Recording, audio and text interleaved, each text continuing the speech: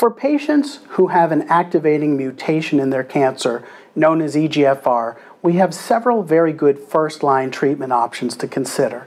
There are 3 leading contenders as oral targeted therapies that block EGFR and tend to work very well for patients with an EGFR mutation.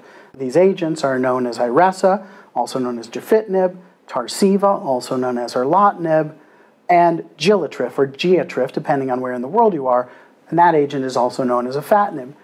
These agents have a chance of shrinking the tumor in the range of 60 to 75%, which is great, but unfortunately these responses do not last forever.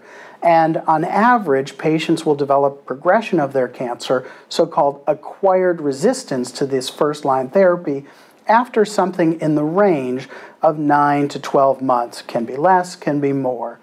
And the question is what to do when that occurs.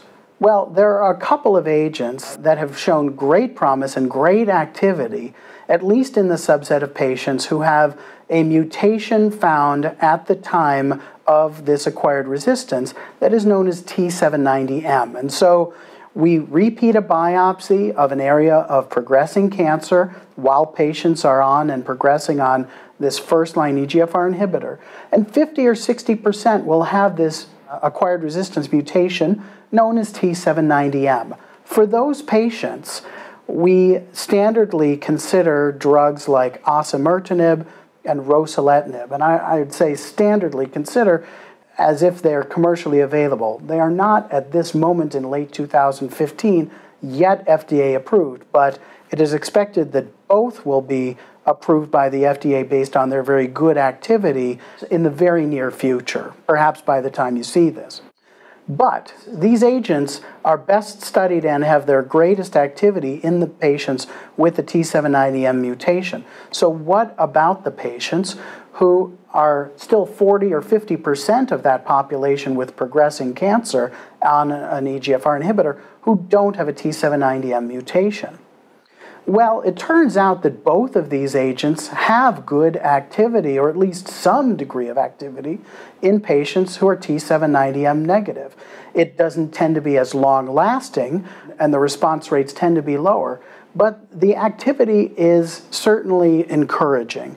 When you look at what's called a waterfall plot that's shown here of how patients respond, the bars going downward represent patients whose cancers have shrunk, and the ones that go upward are the ones whose cancers have progressed on a therapy. And you can see that when we look at patients who received Osimertinib, the AstraZeneca drug AZD9291, there is good activity in the majority of patients who receive this agent, even if they have no T790M mutation.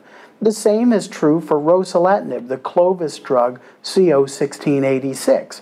The waterfall plot shows that most of the bars do go down and that a lot of patients receive a substantial benefit even if they do not have T790M detected in their rebiopsied tumor.